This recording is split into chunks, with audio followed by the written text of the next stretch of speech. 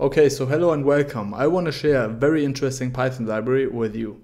This library, tradingview-ta, is enabling us to extract information from TradingView. So for instance, you can get buying or selling recommendations based on technical indicators on TradingView.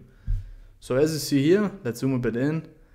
This code block is pulling data for the 1-day interval for Tesla. And as you see, the recommendation is buy, as more indicators are presuming an uptrend than there are indicators presuming either a downtrend or a side move.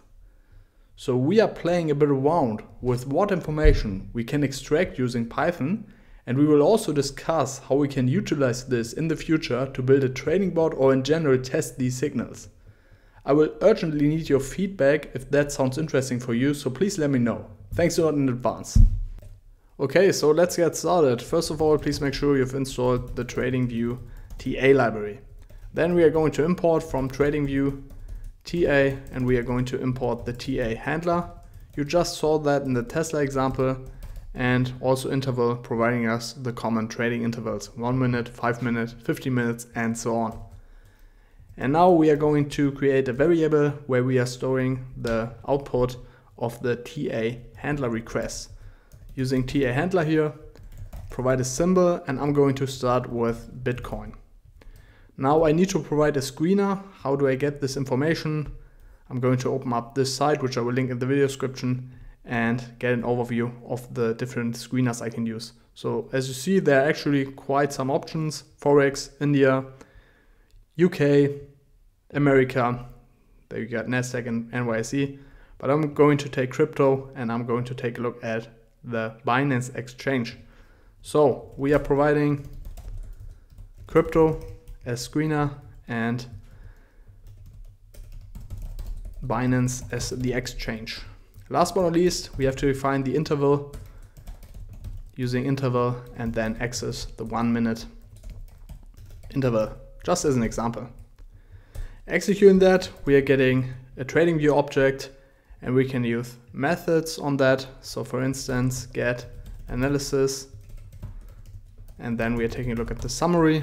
And as you see, now overall, we should sell Bitcoin right now, getting only 6 indicators recommending to buy Bitcoin, 10 recommending to sell, and 10 to hold. So overall, a sell recommendation.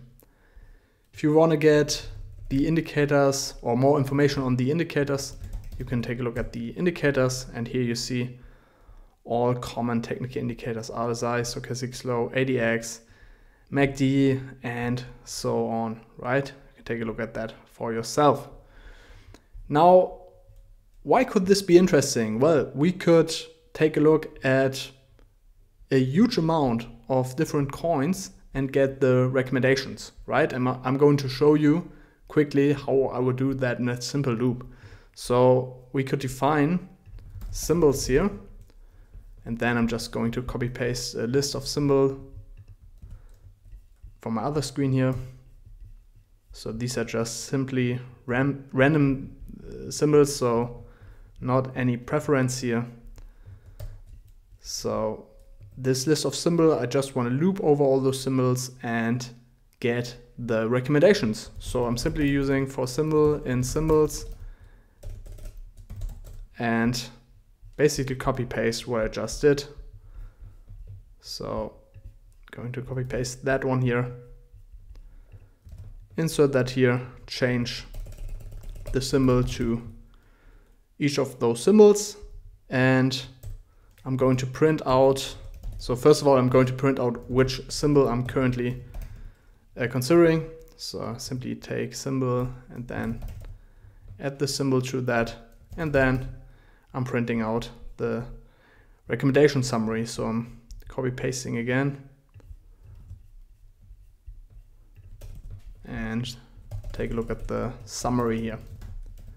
All right, so if I'm executing that, I'm getting the recommendations for all those symbols in this list. So basically, we got one buying signal, BCH. Let me quickly pull that over here. Let's see how it looked like. BCH.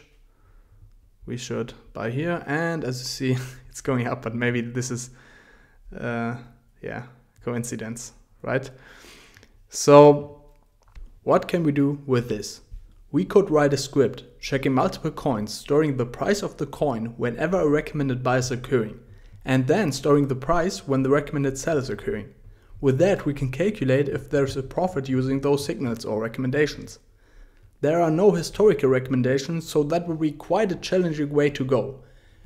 We would then run this live script over, let's say, some days and check if those signals are actually profitable. Of course, it would be way better to check for longer time periods. If there are profitable signals, we could write a trading bot based on those signals. If you are interested in continuing with this, please let me know by leaving a comment, and very important, like this video. Thank you very much for watching, and I would be quite excited about this, so I'm looking forward to see you in the upcoming videos. Bye bye!